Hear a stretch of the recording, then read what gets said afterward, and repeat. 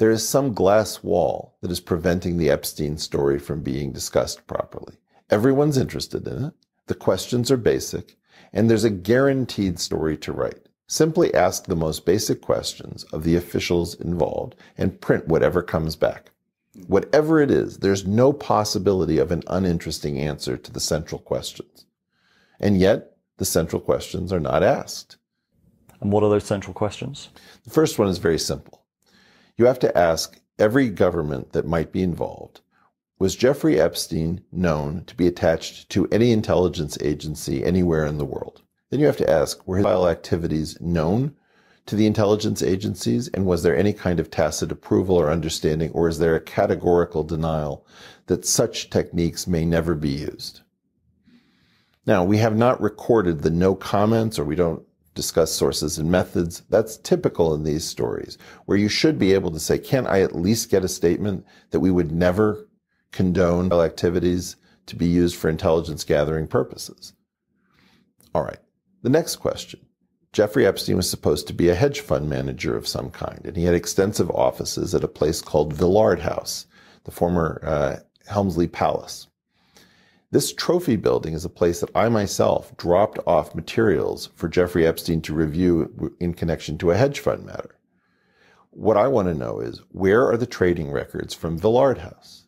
It would be almost impossible to go back in time and fake trading records for a billion-dollar-plus hedge fund. And yet nobody seems to have ever recorded a trade with Jeffrey Epstein. We don't know where he did prime brokerage. There are no financial records that explain his fortune. Are those publicly available, or should those be publicly available? I don't even care about that. Where are the records? If there are no records, I mean, presumably this person paid taxes. Presumably this person had to make SEC filings. I don't know. But the key issue is, I don't think there was a hedge fund. When I met Jeffrey Epstein, which might have been something like 2002, before he was charged with sex crime violations in Florida, I did not believe that Jeffrey Epstein was a hedge fund manager. And I, in fact, called my wife at the time, and I said, this man appears to be a construct. And she said, what do you mean by a construct? And I said, it's like they've hired an actor to play a hedge fund manager. But this person didn't behave like the super rich normally behave. He didn't behave like a hedge fund manager behaved. He didn't have any of the substance that you would normally associate with people of that class. I'm not saying he wasn't smart, but he was glib, and he lived essentially like he was Gatsby. I only met him once. It was probably for about an hour or so. But he was an absolutely terrifying person to encounter. It would be surprising to me if I was alone, in that I immediately had the suspicion that I was looking at somebody who had been constructed rather than something that had organically arisen within the financial community. Further questions that need to be asked. Where was Ghislaine Maxwell's passport last cited? Assume that she has one or more passports, and assume that governments record when passports go through a border point. Okay. We should at least be able to ascertain, where was the last point where her passports, or at least one of her passports, were officially seen? I don't know of anybody asking this question. Can we not call up Interpol? Is there no sense in which we can guess where she was last located? What was the last social event at which she was recorded? We don't seem to know anything about this person. Why are we not talking to Les Wexner? I don't understand why these people are not being interviewed or deposed. We have a very strange situation. And in all of these cases, a simple declaration of no comment would be a newsworthy story. I mean, I'm hopeful. I mean, investigative journalism does take time. I'm hopeful that there are... You've got to be kidding. I'm going to shut you down on this. It's been over 6 months. This doesn't take that long to get a no comment from the CIA. I'm not talking about the no comment. I'm not talking about the no comment.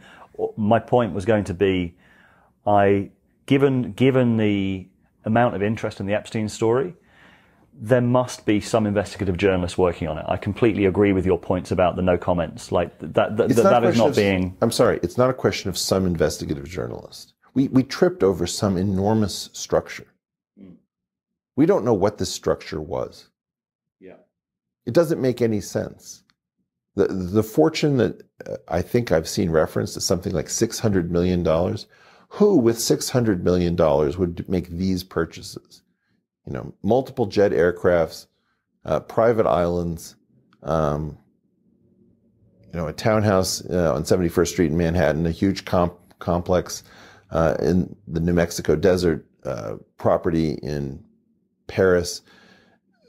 It would appear that most of this was intended for display. I mean, in other words, the behavior patterns of Jeffrey Epstein suggest an 11-figure fortune, maybe high 11-figure fortune. This person appears to be somewhere in the 9 figures. That's 2 orders of magnitude off. Now, I know that very rich is very rich to many people, but, you know, as a person of much smaller means, I can tell you that if you hang around with people who are in this stratosphere, they behave very differently depending upon which order of magnitude they're at. And Jeffrey Epstein was at the wrong order of magnitude. He was behaving like a high 11-figure type guy, maybe, with what appears to be a 9-figure fortune. Yeah, I mean, my point on this is that I don't know where the media interest is, and it doesn't add up that there wouldn't be media interest given that the huge desire for the story that you can kind of see every time you log on. Anything, any scrap is interesting to everybody. Yeah, especially given that we already know the links to someone like Prince Andrew, the British royal family. This is potentially one of the biggest stories. Let's talk about that has ever happened. Well, let's talk about the interview with Prince Andrew. What was that? Now, I cannot believe my ears when very intelligent people watch that interview in its entirety and then say, well, he was unprepared, or it was a mistake to grant that interview. I think that that's not true. I think we have no idea what that interview represented. I think that that interview was so bizarre and so clearly, it was almost like he was trolling the media who was asking him questions. Was he forced to give an interview and he decided that he would rather go down with the ship and give the world's worst interview? Mm-hmm. Was he realizing that he was completely trapped and that his best strategy was to make fun of the entire process? By giving answers that were so implausible that no child would ever believe them. Whatever that interview was one of the most remarkable pieces of footage anybody has ever seen on television, bar none. To not be talking about this and say, we do not know what that interview represented. What was a member of the British royal family, the Queen's son, giving that interview? Was it in Buckingham Palace? Yes, I think it was. It was an insane event that happened where nobody came to a conclusion that makes that make any sense. I'd rather leave the problem open. Mm. Who was forced to do what by whom that interview would ever be granted? Yeah, I can remember when it was first announced, having a sort of double take of like, this is not going to go well. And then the actual interview happened. It was like, I think it went brilliantly. Maybe. For us. For us. Right? It was effectively an admission that something is so off in the world, something that's so completely bizarre, that thing would be produced. That was some sort of internal conflict. I don't know whether it was between the Queen and her son or the intelligence services or I don't know what. But it was sort of the sense that you have like almost a hostage video where the person has to behave so bizarrely as to send a message.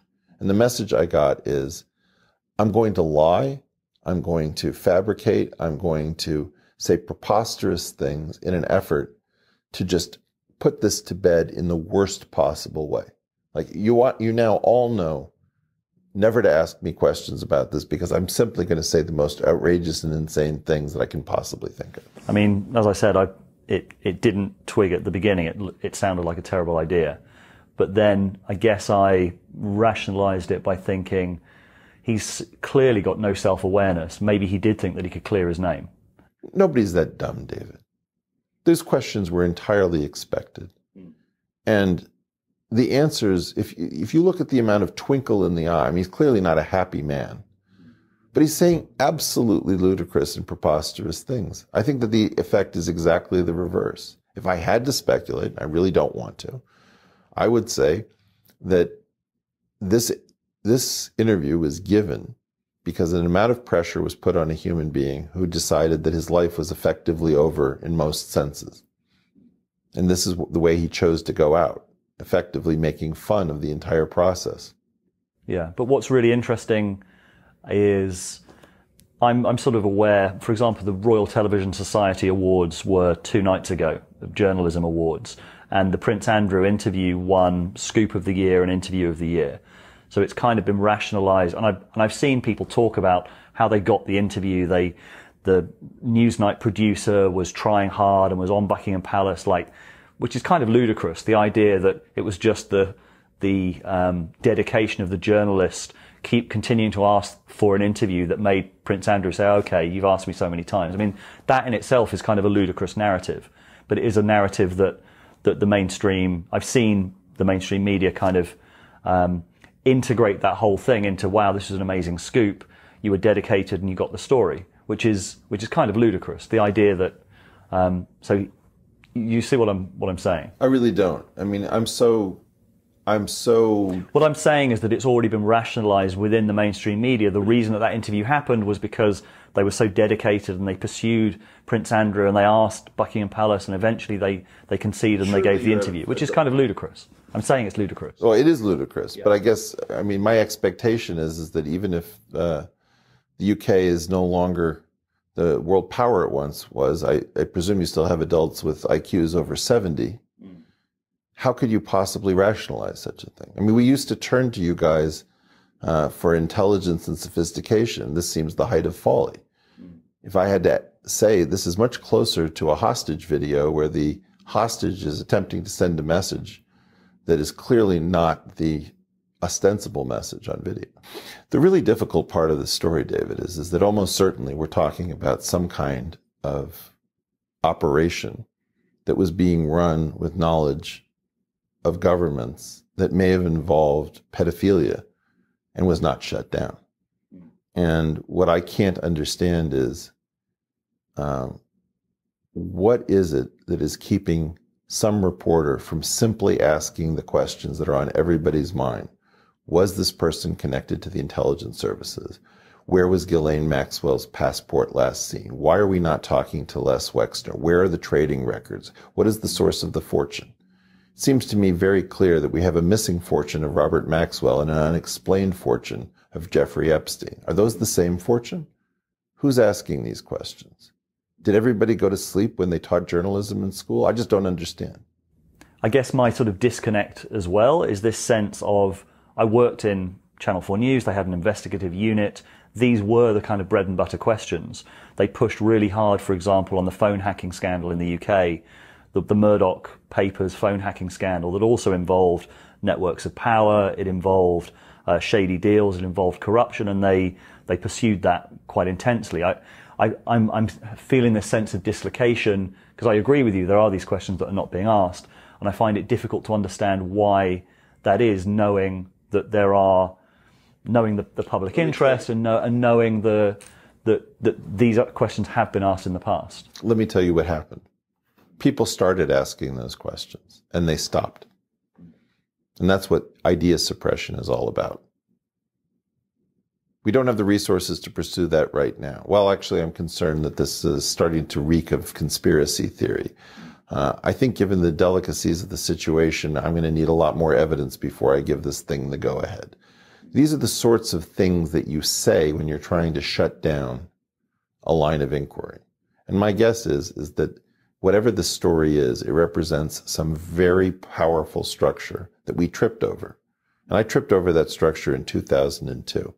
And I was convinced at the time, before there was any knowledge about this Florida situation, that this was constructed. I mean, we have a very famous case of a guy named Eli Cohen, who was fitted with a backstory and became a playboy in Damascus and held orgies, if I understand correctly, where he collected information and leverage against people in the Syrian government.